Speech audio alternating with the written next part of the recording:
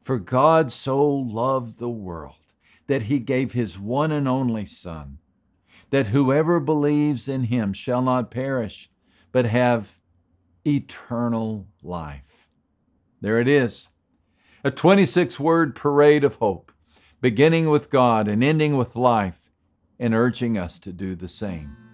Brief enough to memorize in a moment, yet solid enough to weather 2,000 years of questions.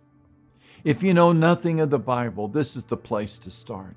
Conversely, if you know everything in the Bible, this is the place to return, for we all need the reminder that we all have sinned and fall short of the glory of God.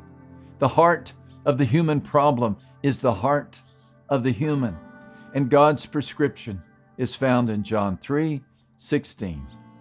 He loves, he gave, we believe, and we live.